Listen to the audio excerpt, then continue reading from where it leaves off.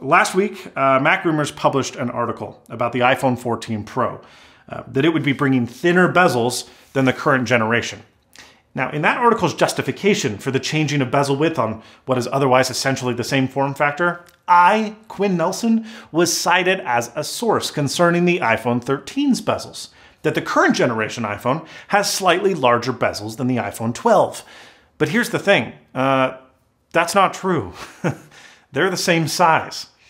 When I received the iPhone 13 Pro back in September, I noticed that the bezels were indeed larger than on my iPhone 12 mini. After a few responses along the lines of, that's just an optical illusion because your new phone has a darker bezel, I took to taking out a pair of digital calipers, I measured the bezels, and I determined that they were indeed different sizes. The new phones were larger. But it only took a couple of minutes before it was pointed out to me that, yeah, hello, moron. Of course they're different sizes because they're completely different models of phone. That if I had compared the 12 Pro to the 13 Pro, I'd likely find them to be the same size. I was comparing the Mini to the Pro.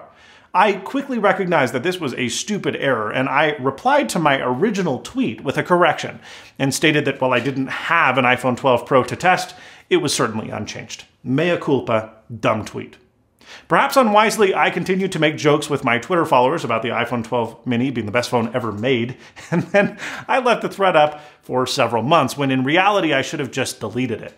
Having done so would have ensured that it didn't make its way into a, poorly researched Mac Rumors article 7 months later that didn't validate the tweet cited in the article with my follow-up tweet, or better yet, something more conclusive and definitive like Apple's actual device drawings that they provide to the public. With that said, I'm not here to throw Mac Rumors under the bus. I am the one that made the silly mistake 7 months ago, and there is no getting around that. I stated on Reddit that while I work really hard to make sure that my actual videos are Loctite accurate, my highly sarcastic tweeting has historically been, well, pretty off the cuff and hot takey, which can and has led to incorrect conclusions in the past. Running a more careful Twitter was actually one of the goals that I had set for 2022 because I haven't changed my tweeting habits since probably 2014 when I had a significantly smaller viewer base.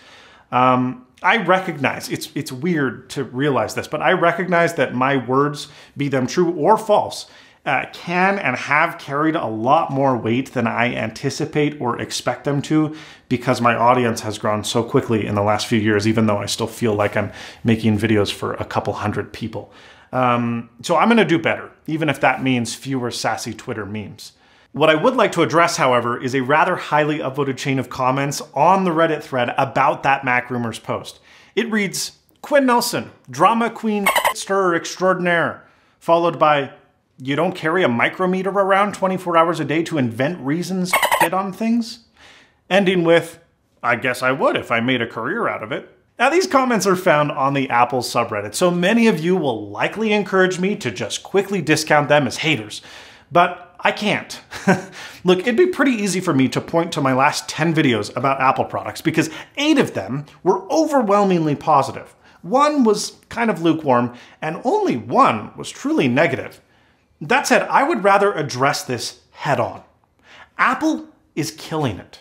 If we rewind just 5 years ago, we find a grim product lineup. No pro desktop Mac at all, with people forcibly building Hackintoshes because the consumer iMac just isn't cutting it, and the Mac Pro is pushing 5 years old with horrible single-core performance and dismal graphics capabilities, not to mention reliability problems. And the powerful new MacBook Pros, well, those are thermal throttling almost instantly with very poor battery life. And they have a litany of keyboard issues with only a touch bar to show for the abandonment of Apple's iconic, refined 2015 lineup.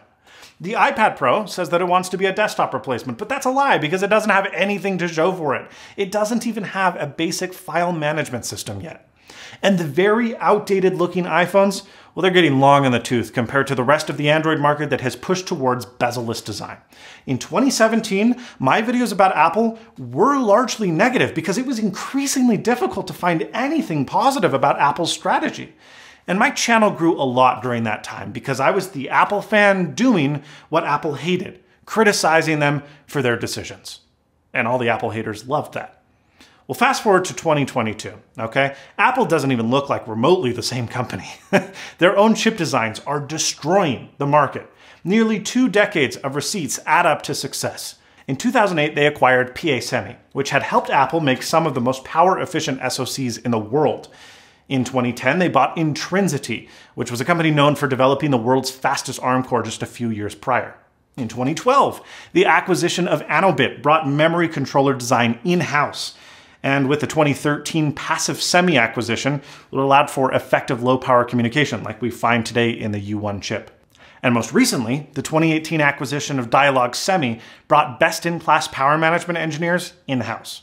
And that doesn't even get me started on the numerous talent acquisitions that they've made from the likes of companies such as Imagination Technologies and Intel, Qualcomm, Nvidia, ARM, AMD, and more.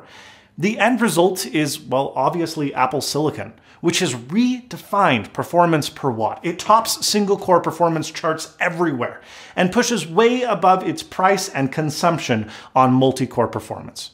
It also has promising future graphics capabilities. We've got the new M1 Studio that is the enthusiast X-Mac machine that Apple fans like me have been wanting for over 20 years. And then we've got the Mac Mini. Despite the uninspired chassis, it yields one of the best price-to-performance ratios of any desktop PC on the market. And the new MacBook Pros, well, they are almost perfect. I can't believe I'm saying that about a laptop, but they have incredible battery life, remarkable performance without throttling, the return of ports that we've been missing, and the best laptop display on the market. We are editing our videos full-time on a laptop. That's unbelievable. Oh, and about that display, LuxView was acquired by Apple in 2014 and has clearly been working for the last several years to develop low-power mini and micro LED screens. There are only 34 monitors and notebooks with mini LED available right now. Just 8 of them are laptops.